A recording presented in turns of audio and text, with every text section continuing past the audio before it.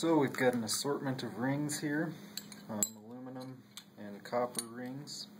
Some of them have slits in them, and some of them are bigger than others.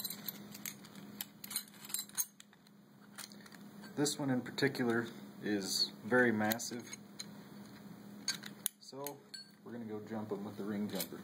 Also, we have some liquid nitrogen to cool the rings down.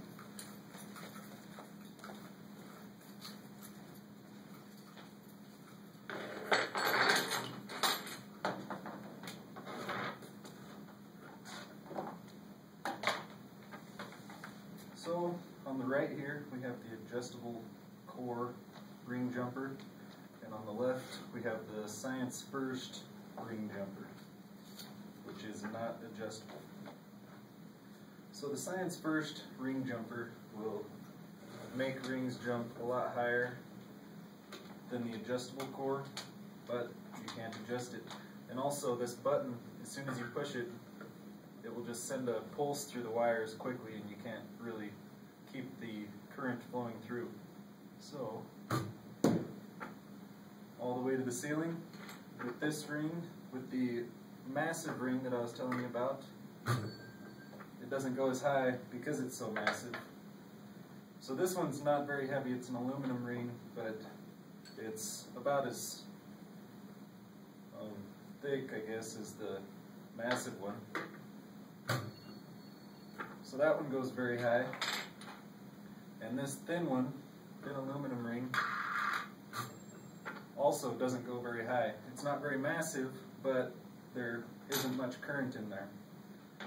And of course, ring with the slot in it doesn't do anything at all. So, now let's try the adjustable core with the big aluminum ring, the smaller aluminum ring, aluminum ring with the slot in it, nothing, small aluminum ring.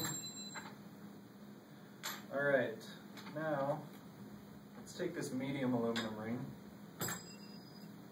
jump it a couple times,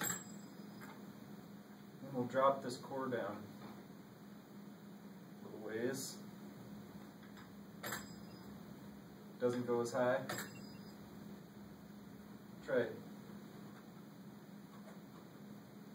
Raising it up to its maximum height.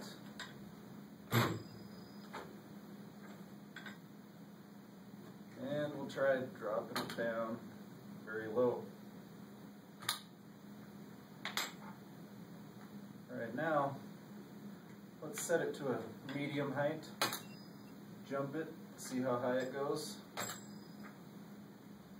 And then let's take that ring and cool it down in our liquid nitrogen.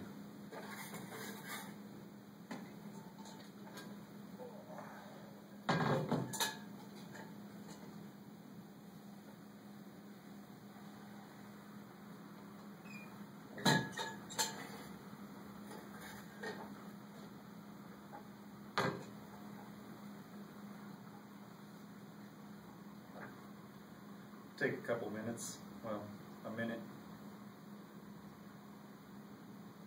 Just wait for the nitrogen to stop boiling, and then you'll know the ring is at the right temperature.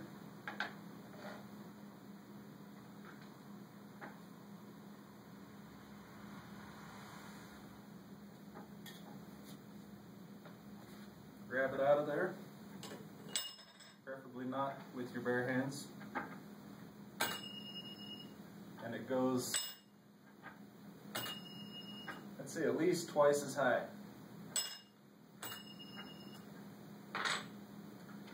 Another thing, we have this basically copper wire, which is too small to jump. Oh, it jumped up over the top of that. If we raise this up, if we hold this down, oops. Alright, if we raise this up, tighten it a little bit better this time, and then hold this down. Oh, well,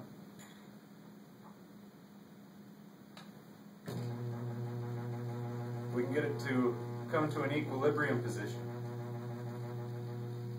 But it'll get hot very quickly, so you don't want to hold that power down for too long. Alright, let's try this small aluminum ring with the Science First ring jumper.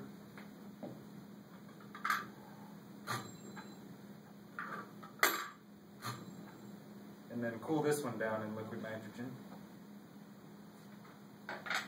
just to see how that small aluminum ring will work on this more powerful ring jumper.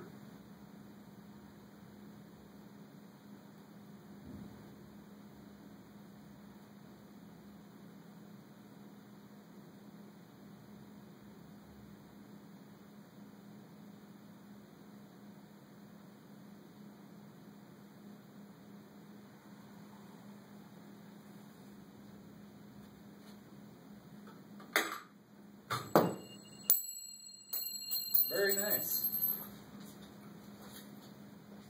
Let's try that one more time.